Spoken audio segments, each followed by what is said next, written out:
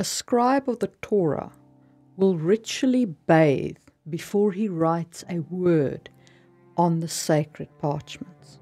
No base metals may be involved in the creation of any part of the Torah, so the scissors that the scribe uses to cut the vellum that he writes on is made from gold.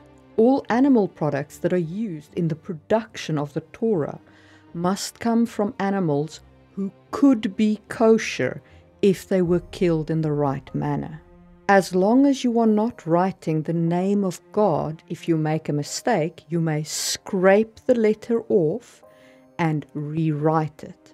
But if you are writing the name of God, you must sing each letter as you write it. And if you make a mistake in writing the name of God, the entire parchment is destroyed and you must restart that section of the Torah. This is how seriously Jewish scribes take the creation of the written word of their religion. Even in this day and age, it is a ritual and a tradition passed down from the days of Judea. And writing is the topic of my conversation today. I would like to talk to you about what writing offers you from a fantasy world-building perspective. The rituals you can make that go along with it, the writing implements you can use, and what it offers you both magically and from building the history of your world. Welcome to another episode of Just in Time Worlds with your host, Marie Mullany. I hope that you enjoyed today's episode. Please remember to give it a thumbs up, and if you haven't yet subscribed, please do hit the subscribe button. And let's get cracking. First, let's talk about writing implements. How do you physically write? The Sumerians wrote on clay tablets using a stylus as is shown now. Those clay tablets had to be baked in order to preserve them. So it was quite a cumbersome process of writing on the clay tablets and then baking them to preserve them, unless you didn't need to preserve them. The Egyptians wrote on papyrus using reed pens. Now, these reed pens were cut from literal reeds and they were dipped in ink and then written on the papyrus. The problem with reed pens is they didn't last very long because they would get soft and soggy in ink and break and so on. This led to changing from reed pens to quills, which is made from the feathers of birds. All kinds of birds were used, from geese feathers to peacock feathers to ostrich feathers if you're feeling very swanky. Now, I did say that the Egyptians wrote with ink. So what is ink? Ink is a carrier or vessel with a pigmentation. Today, the carrier used is predominantly vegetable oil.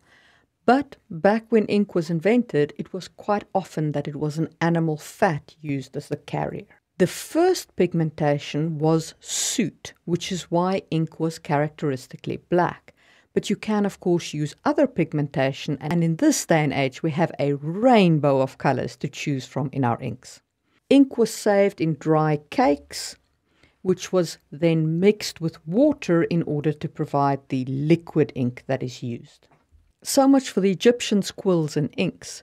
The Romans wrote on wax tablets using a stylus, kind of reminiscent of the Sumerians and their clay tablets, except that the Roman tablets could be wiped and reused, which was obviously very handy. Wax tablets, however, does have the downside that it can't take heat very well. So if you're in a very hot climate, a wax tablet certainly won't preserve your writing for very long. In Katherine Kerr's world, in the very poor castles of Deverry, the scribes would often write on wax tablets similar to the Romans in order to save on the cost of inks and paper and pens, which could be very expensive. So wax tablets can be used to reduce your cost of writing for things that aren't important to preserve over the long term. Something like recording who has brought in their taxes regularly or something like that, you could record on wax rather than going to the expense of paper and ink. In China, they developed writing with a brush. So instead of writing as we do here in the West with a pen, the Chinese engaged in art form as writing. So you would write, but you would also with a brush paint a picture. And this resulted in an ink-based art form that is absolutely beautiful and persists to this day in the form of the Far Eastern calligraphy. In Venice, in the 1700s, they invented the glass pen, which is a beautiful implement where you take the pen and you dip it into the ink, and it has these ridges on it. And into those ridges rolls the ink, and then you use the pen to write with, almost like a brush, but with a fine nub point of a pen rather than the more broad strokes of a brush. This is the writing implement that I chose for my continent of Kisangi. The reason why I chose to have the continent of Kisangi write with glass pens is because on Kisangi, in a city called Fariweb, there is a powerful guild of glass blowers. So when they figured out that they could make a writing instrument which could be sold to the temples and to the merchants and to basically the whole continent, anybody who wanted to write, they made it their mission to make this glass pen as accessible as possible. And so Kisangi uses a glass pen. Back to our world, the mass production of the steel nib changed pen making. It went from quills to the fountain pen at this point. And the reason for that is mass production reduced the price of the pen point to enable normal people to afford them. And of course, the fountain pen eventually led to the ballpoint pen, mostly due to the space race. Speaking of the space race, there is that horrible urban legend of the Russians going to space with a pencil and the Americans spending millions of dollars inventing the ballpoint pen to go to space with. Actually, both of them were trying to invent a pen to go to space with, and both of them used pencils before that. So, while the joke is funny, it's not actually valid. But that does bring me to pencils. A pencil is basically graphite wrapped in a holder. When graphite was first discovered, they actually wrapped leather around the graphite in order to write with it. It is our modern pencils that have the wooden handle of a pencil. The advantage that a pencil gives you, besides working in space, theoretically, is that it can be erased. And in today's day and age, of course, many pencils come with an eraser on their back. This means that you can remove mistakes, and it also means that you can reuse potentially expensive paper. And of course, then we come to typewriters, word processors, computers, and the dictaphone. In one of Isaac Asimov's Foundation book, there is a whole chapter written about a girl and her new dictaphone. She wanted a dictaphone that basically automatically puts in punctuation, and her guardian didn't want her to have such a dictaphone. He wanted her to have a dictaphone that would force her to still understand and implement grammar rules and wasn't as intuitive as what she wanted. What is interesting to me about Asimov's use of the dictaphone in that context is that it harkens to how our parents tend to think. It didn't really matter what level her dictaphone was at, but her guardian wanted her to do it as he had done it. It's a sort of enforcement of the tradition, because writing and the way that we write has become steeped in lore and tradition. But why is that? It is because writing is in and of itself a kind of magic. Not like runic magic. That, of course, is a whole thing by itself, and I did make a video about it. Writing is magic in that it is the communication of people from the past speaking to us in the present. And that is a powerful thing. The oldest written name that we know of is from the Kushum tablet. It was found in the Uruk period, and it reads 29,086 measures of barley, 37 months, Kushum. We don't know what exactly that means. Maybe it was taxes that Kushum was paying. Maybe it was that amount of barley that he was storing at the temple for 37 months. And what has survived to us is his bank deposit slip. Wouldn't that be amazing? We know his name. He lived so long ago, it makes my teeth ache to think on it. And we know his name. The oldest surviving love poem was written in the 21st century BC. It is written in Sumerian, in cuneiform. It was discovered in Nippur, and it was dated to 2031 BC. It is called Istanbul 2461 by archaeologists who clearly have no imagination. It's written on a clay tablet, and it was believed to have been written by the bride of the Sumerian king Shushan, who reigned between 2037 BC and 2029 BC. And it reads as follows. Bridegroom, dear to my heart, goodly is your beauty, honey sweet. Lion, dear to my heart, goodly is your beauty, honey sweet. I don't know how I'd feel about receiving that kind of poem today, but that it survived to us, that somebody wrote those words on that tablet, is incredible to think about.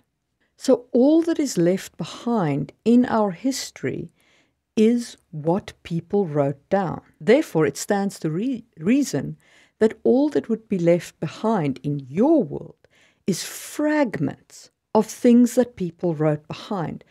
Texts like how much barley they deposited in their bank. Texts like this love poem. We don't know how important those things were to them, but it is what survived. That brings up a great thing about including ancient writings in your world. That poem that I just read, that is our translation based on other things that we have found. Nobody speaks ancient Sumerian at this point in time. We speak what we think to be ancient Sumerian. Who knows how accurate that translation is? And that makes for glorious misunderstanding and fantastic plot points in any given story at any time. So the written word allows you to have a conflicted past where people can discover things, translate them, retranslate them, discover new things, and thus build a layered and measured world. And not only that, but those mistranslations can become a core point in your plots. It is in fact what I did with my prophecies called the fragmented visions. They were written millennia ago in a language no one speaks anymore. And now they're translated differently by different people, and thus the interpretation of them is even more open than a normal prophecy, because they could literally have been mistranslated. So that is one of the kinds of magic of writing that is present even in our world, the magic of the past speaking to us. But there is also literal magic. We are, after all, fantasy world builders. The manga Death Note uses writing in a very interesting way. So this Japanese teenager, Light Yagami, discovers a mysterious notebook, and when he writes somebody's name in it, he gains the supernatural ability to kill them. So the written word, in this case, is one of those, by writing it, you make it true. Which is also in our world a way of saying the history is written by the victors. What is written down is what is true, never mind what was actually true at the time. Remember, we remember what is written down. But anyway, this is a much more supernatural effect. By writing it down, you make their death true. Brandon Sanderson has a particularly interesting magic around writing in the Stormlight archives. In the Stormlight archives, he has these implements called spanreeds. Now, they are fabrials, they are paired fabrials. So you take a ruby, you split it in two, you attach it to a pen. those two rubies remain paired. So when this pen writes, this pen also writes independently. And so you can communicate between two people using these pens. And that is called spanreeds, which is a fascinating magic because it uses writing, but it uses writing and sympathetic magic. So you've got twinned objects, and that allows you to communicate like a fax machine. And then, of course, in Doctor Who, you have that piece of paper that can be whatever the Doctor wants it to be, that blank piece of paper that can be his identification. And that's another form of what is written is true. So you can see that what is written is true pulling through quite often in writing magics. And now I do want to call back to my opening when I spoke about writing the Torah. Religion and writing go hand in hand, in my opinion. Why? Because religions that write things down are religions that last. When I did my video on taboo development, I also referenced the Jewish writing, because when the Judean kingdom wrote down that pigs are forbidden, then pigs became forbidden. I leveraged this in my world, in my religion of the Order of the Threesome, and yes, the joke is intended. Now, this religion does have an artifact called the Digau, the pen of knowing. And their religious laws are written down on quartz sheets that are kept in the great temple in Magadla in the holy city. Now, if the exalted meet and they determine that the words of the gods, the truth of the gods, had been incorrectly interpreted by men, and that the law must change, therefore, they have a ritual they go through. They will go down to where the quartz tablets are kept. The leader of the priests of the left-hand god will destroy the old tablet in its entirety with a sledgehammer. The leader of the priests of the right-hand god, the first husband of the right hand, will prepare the new quartz tablet by smoothing it out with some special gemstone-covered gloves. And then the balancer, the chief priestess of the goddess, will write the new law onto the quartz tablet using the Digau, the diamond pen of knowing. What I leverage there is what is written is what is true. Because whatever the law was before is gone, destroyed by the left-handed God. And what is there now has always been the law as interpreted by the exalted. And that is my thoughts on what writing implements, and the use of writing in your world can offer you as a world builder and from a plot perspective. I hope that you have enjoyed this episode of Just in Time Worlds. Please do hit the thumbs up button, remember to subscribe, and I will see you soon for another episode.